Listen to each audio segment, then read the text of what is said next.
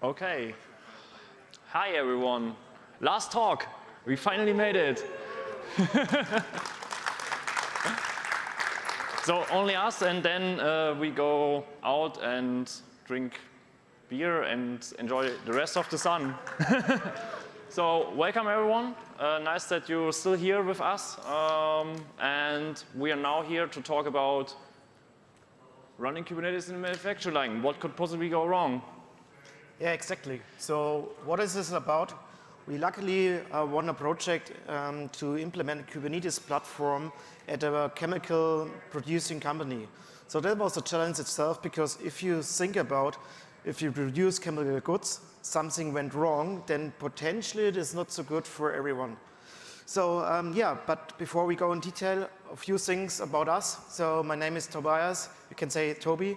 I'm working for Kubermatic since 4 years. Now as a principal architect, help to adapt at customer side Kubernetes in a scalable way. And yeah, I'm Mario. I'm also working for Kubermatic. I'm a professional service Kubernetes consultant. We basically help our customers to build up their Kubermatic solution inside of their data centers or in their infrastructure. And as you can see, we're both from Bavaria. That's why we're Lederhosen, of course. And now, to go deeper into everything, we need to go back in history. So, yeah, sorry, it's Friday, and history lessons are always bad, and no one likes history lessons. But when we go back into the end of the 18th century, we had the first weaveries that started mass producing goods. This was called Industry 1.0 now. I mean, it's new, but we go with it. And then we have evolvement in the industry line. So we had mass production at the start of the 20th century, and we had computer automation in the 70s. So there were the first manufacturing lines that used robots and started automating things. And now we reached the point where we call it Industry 4.0, and we are now at the point where we have interactive systems, we have microchips in all of the manufacturing lines down to the single device, and everything in the manufacturing plant is also virtualized. So when we look at Industry 4.0, it's like every manufacturing plant that we have need to be self-sufficient, but also interconnected to different other plants. Because the whole production line maybe spans over a lot of factory plants. And we are currently into the process that we have like data analytics in every single step, and also security and observability that our systems are still running. And also we want to improve every single step of our manufacturing process.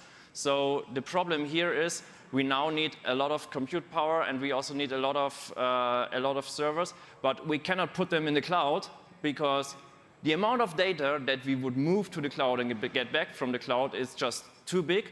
So everything is placed next to the manufacturing line. So all of those machines need to work, but there are some locations that are very, very small. So maybe you need to put something into the cloud, which brings us to the big topic.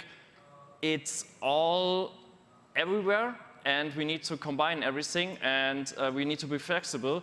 And for this, we thought, why not run the workload in the tool that we use all in our days, and Kubernetes? yeah, and then we said, okay, Kubernetes, cool. Chemical manufacturing, oh, scary. Okay, so let's get this started. And we said, okay, come on, we are experiencing Kubernetes. What should go wrong? And then we thought, okay, what's mainly the targets for this project? So we thought, okay, let's start with some workshops. We discussed it, and then we came down to a few key project targets. So basically one is hosting manufacturing software. Why it's different? Manufacturing software is mostly not as like cloud-native software are.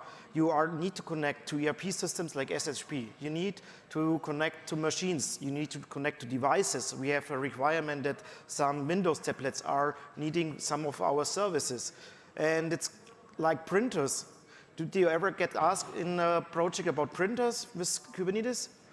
We are, and that was the thing. So, and then we realized, okay, that's also a different kind of network. We are used to like IT network, but that's a manufacturing network.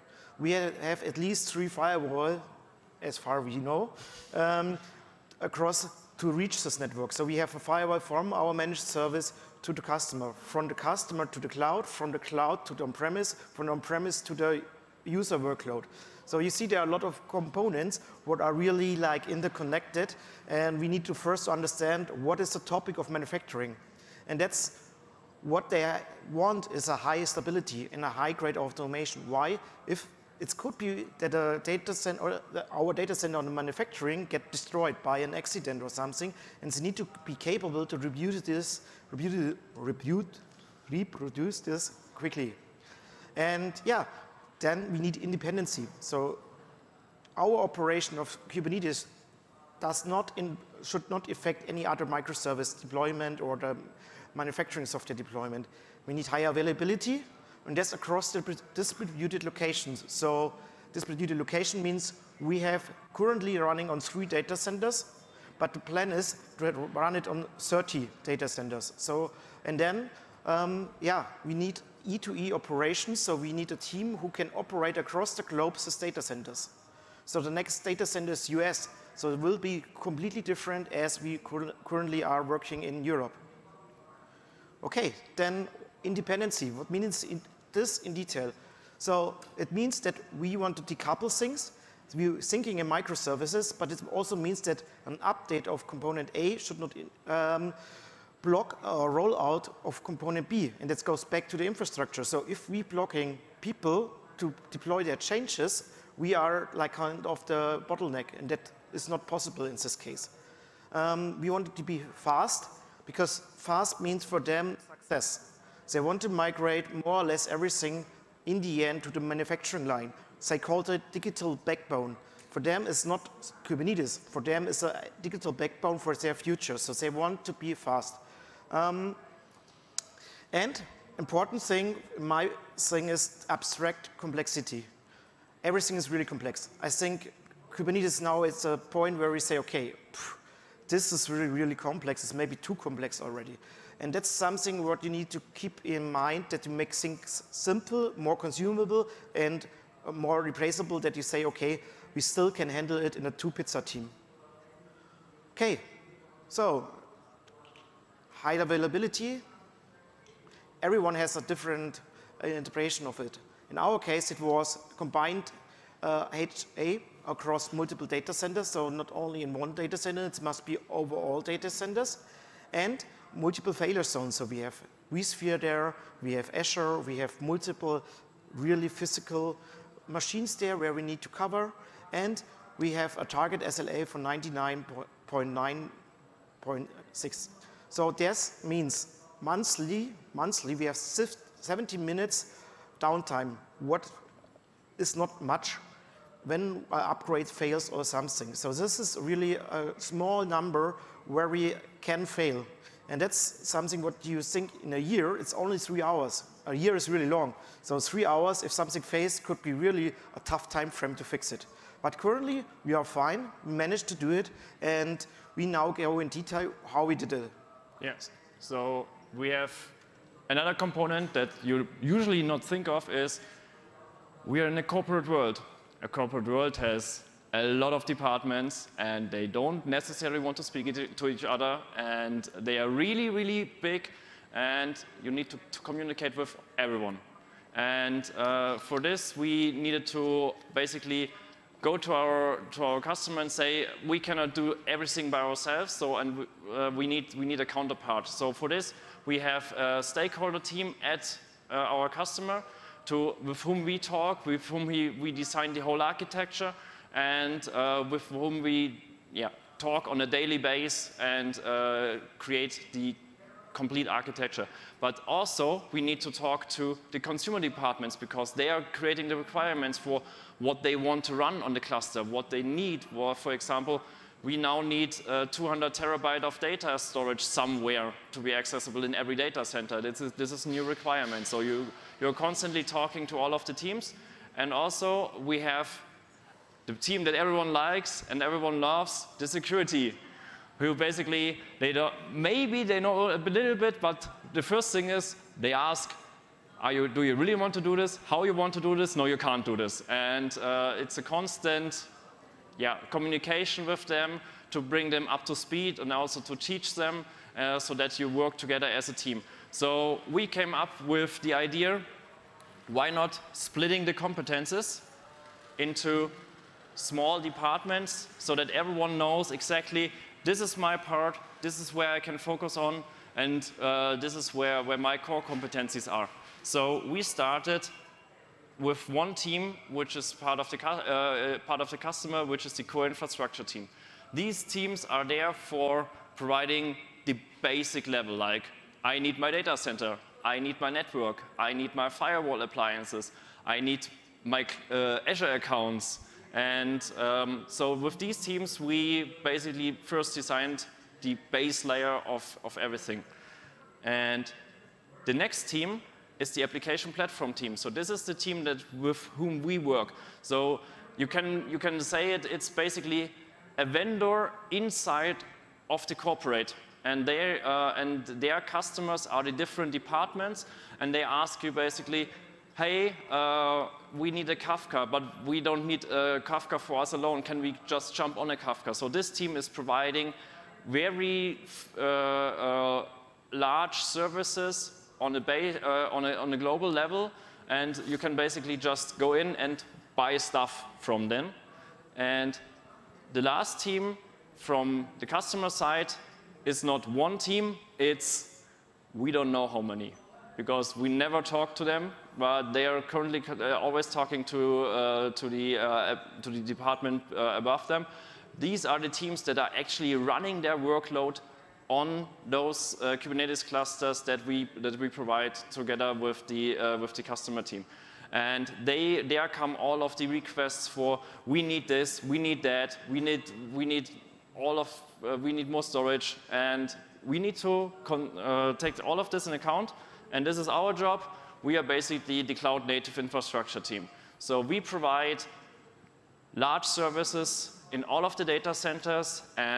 We are doing the consumption reporting, we are doing the metering, and we are creating the clusters, and we are creating all of the infrastructure, and also we are taking care of the infrastructure. So we are the people where you can say, hey, everything is down, do something now. And then we come to the point where we say, running Kubernetes in the manufacturing line, how do we actually do this? I mean, it's not the simplest way, but we said, challenge accepted. What can go wrong? Now we are more on the technical side, so we solve kind of the setup. But then a core idea was, okay, to handle this, we need repeatable function units. And this does not mean that it's technical a unit. It must be a component what we can use. This is not just Kubernetes. This is infrastructure. We have lots of things to care about, vSphere, permission models, and everything should be managed by API and GitOps. So we said, this is our approach to manage the scale, because we already know that we need to manage 30 data centers across the globe, globally, 24/7, with a high SLA. And for that, the modularization was really the king. But how will our friend, the great firewall, work this? Because the firewall don't have an API we can implement against. Yes, do you ever talk to firewall teams in great corporates? It's really hard. It's hard, and we called it Wonderwall, because you never know if there's one firewall more. And that's what we did then. We built kind of object groups. We said, okay, we structurize it. We structurized the firewall rules in objects and said, okay, component A of data center need to talk with component B of data center. But the data centers are a generic object where we're putting different data centers into it and make it then with this rule set scalable. Maybe you think it's maybe a fancy program what I can download. No, it was Excel sheet. Okay, what else? I think everybody heard it, infrastructure as code is great. And automation is our key success factor. And this starting with the setup of how our team can set up. So we need to really clear how someone can bootstrap, because it can be possible that we get a call. Some of my colleagues, you're also sitting here, hi, get called in the night, need to check out the repository and somehow need to find something. And that's mostly the time what you lose. And you remember, if everything is down, we have 70 minutes in the month. And that's why we said, okay, documentation must be also in the code repository, that you have a single point to come into it. And we need a standardized scaling architecture. So we have one core concept or a few core concepts what we can then duplicate. Similar, we think data centers kind of are pods, and we say, hey, we want to scale up the data centers. And also the users want to consume it like that. So the difference between a cluster provisioning between clouds are only a few parameters. That brought us to the idea, okay, we standardize the data center. Standardized data center means for it must be independent and universal, but we have standard interfaces, how we connect it, how we manage services there, and we don't use any cloud specificas. And that's where basically we say, okay, data center, we need to quickly put everything in Kubernetes. That's our interface where we can implement it and make it for our end customers easy to consume. And the setup is really important. That is repeatable in short time, because the disaster recovery case is one of the main factors of this company. So the company said to us, like, if the production is down for a half hour, it's cost then already $1 million.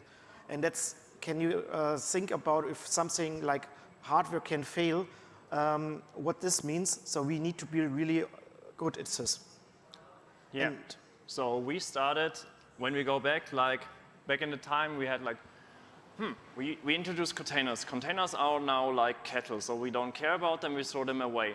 Then we did the next step. We say, my nodes are, I don't care about them, we can throw them away. Now we go to the point where we say, Kubernetes clusters, I don't care about Kubernetes clusters are also cattle. I can throw them away and quickly create them anew. And why not do the same approach with a data center? So we created basically a template for a data center for each of the locations where you run it to.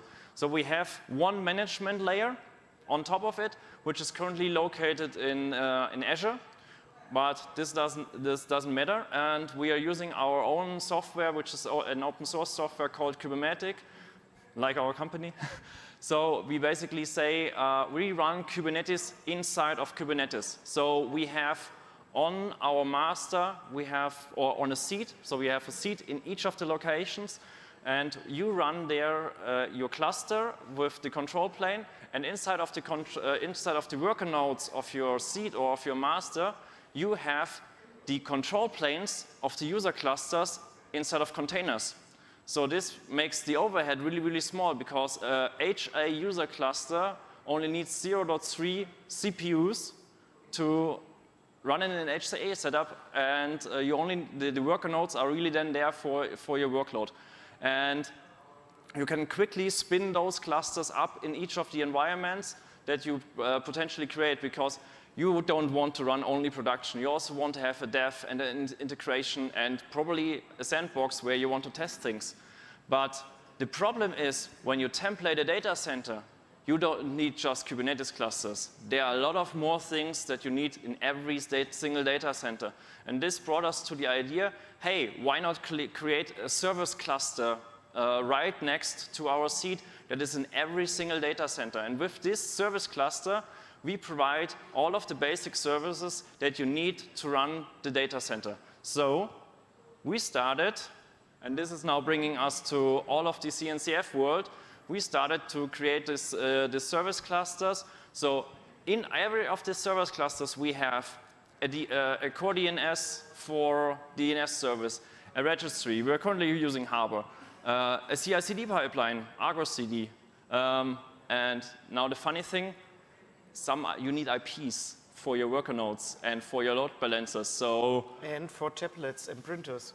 Yes, and tablets and printers, and there is nothing. I mean, there is something. We figured out, ISC DHCP, but ISC DHCP does not run in a container, so we created ISC DHCP inside of a container and now can basically give IP addresses everywhere outside of our Kubernetes cluster while running the DHCP server inside of a Kubernetes cluster. And you need storage to store like pictures. Every single manufacturing process is taking a photo so that you basically see, is everything all right? Can we improve on this? So there's a lot of pictures being taken. And also you need a repository. But wait a minute.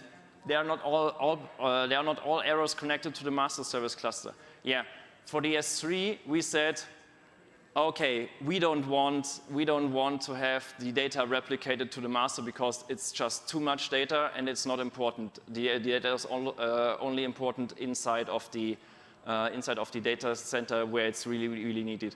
And this brings us to the point that, yeah, you can template it, but you cannot do it for every service in the same way. So you need to really figure out what is important for your use case and what is not important for your use case. And as you can see, we set up the idea that everything has a local address, which means that every single service in all of the data centers has always the same address. So when I'm in a manufacturing plant A and I call local.dns.manufacturing, I get the nearest core DNS. If I do the same thing in data center B, it's the same address, but it's also the local one. And this brings us to our flexibility that we have when we hit a disaster case, because, as we said, half an hour outage, 1 million loss. So basically the data center, if something happens with the internet connection, we still need our plant to be operational. So we made our failover case the default.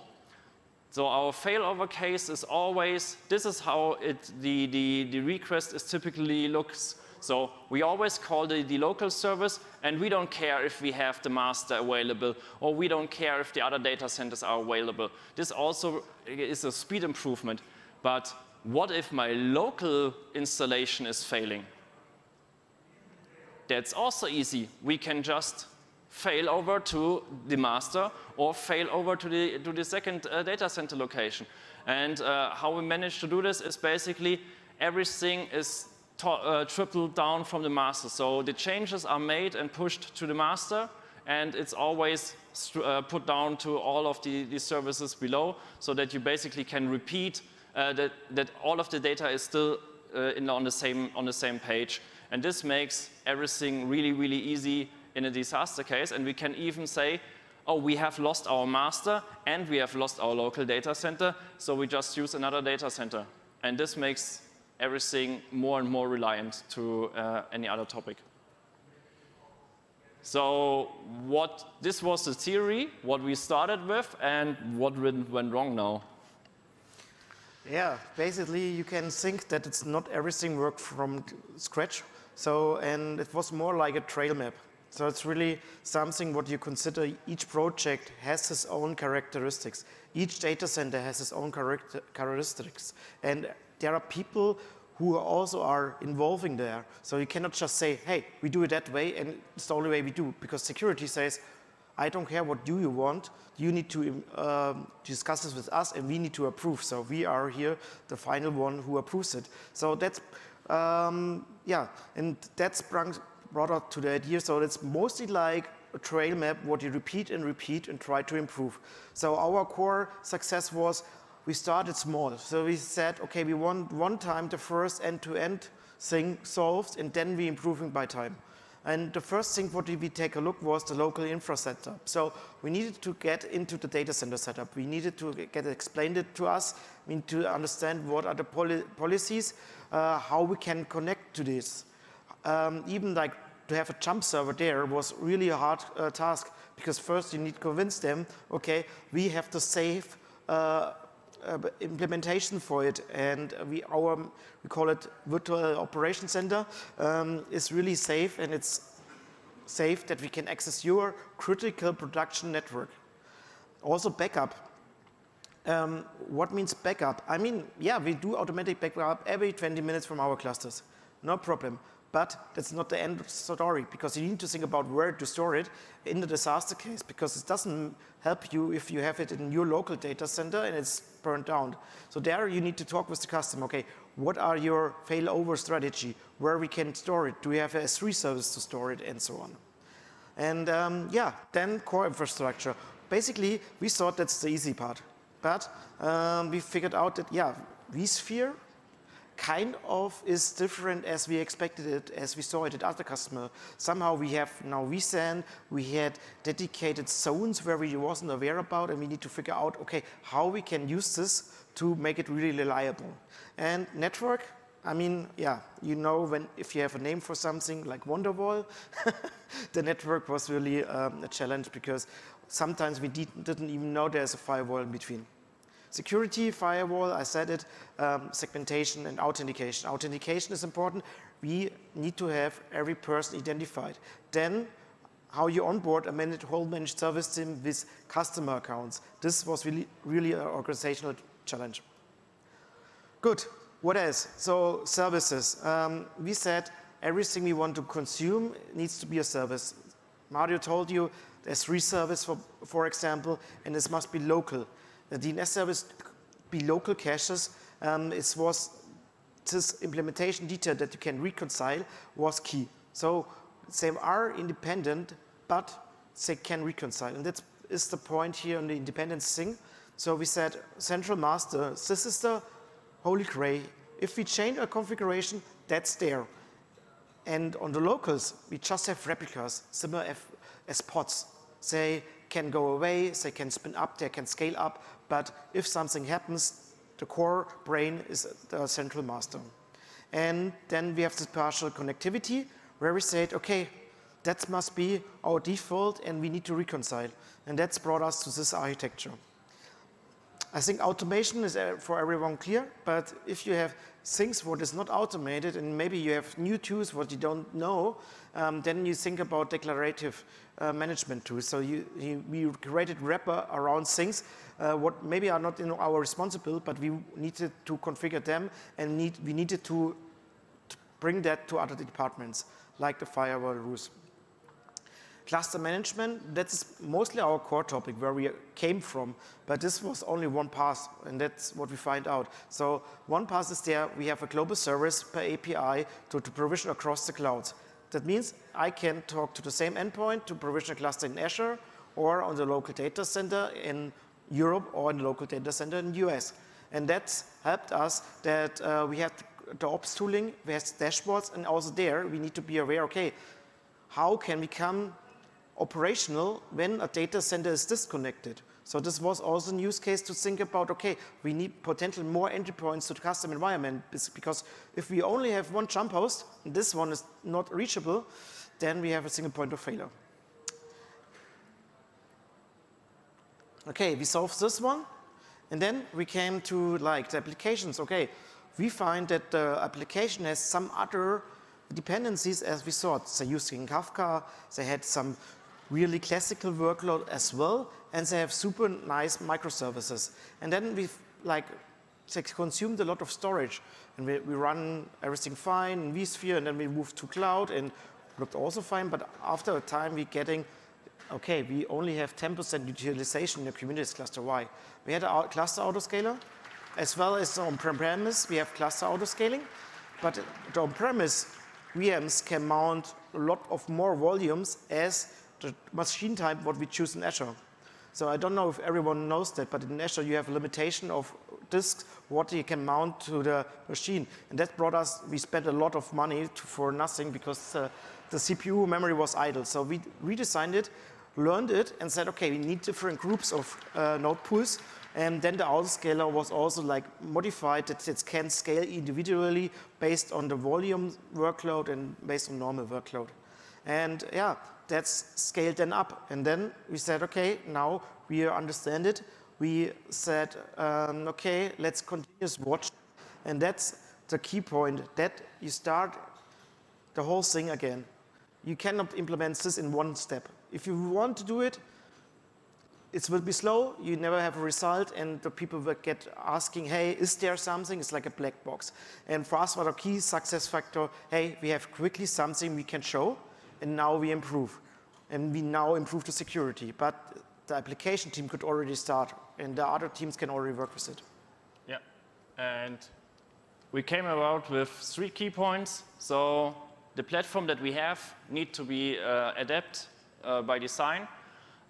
We need some kind of standardization, and we also need modularity, because not every, as we learned, not every data center is the same. And we must be flexible, but we need to do it with predefined components that we can easily really reuse. And currently, we have a managed service with, under the SLA, we have 39 clusters, 206 nodes, 878 CPUs, 3.2 terabyte of memory, and 200 terabyte of storage. And also, you need a playground, which is not under SLA, that you can just screw up, like delete the master and some things like this. You remember this? Yes, I did. So we have 12 clusters, 49 nodes, 274 CPU, and 1.1 terabyte of memory. And with this, we are finished, and you as well. So KubeCon is over. Thank you, everyone. Yeah.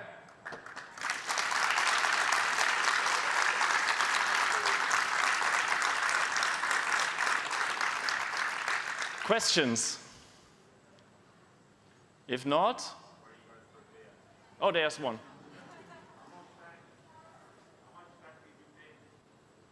There's a mic next to you. How much time did it take? So we set it up. We started implementing it in February last year, and we went production in April. It was June. Yeah, and April was pre-production. Yeah, April was and we did it with 2 engineers from our side. Any other question? If not, have a great evening. Thanks for coming. Thanks for staying. And yeah, see you at next KubeCon, hopefully.